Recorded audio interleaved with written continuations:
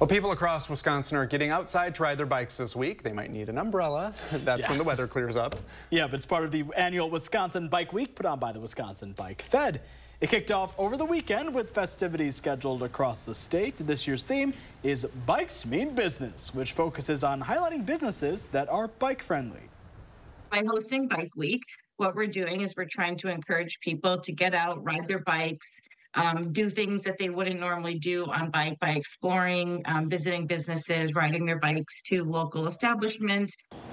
And if you want to get involved in National Bike Week or to support the Wisconsin Bike Fed's mission, you can visit wisconsinbikefed.org to learn more. Could you imagine biking with an umbrella? I had a flashback. I've done that before. What? When I was a kid. Don't do that. It's not safe. Probably not. But get one of those hats. Oh, yeah. Umbrella hats. There we go. Yeah. Helpful Multitask. tips on this Monday.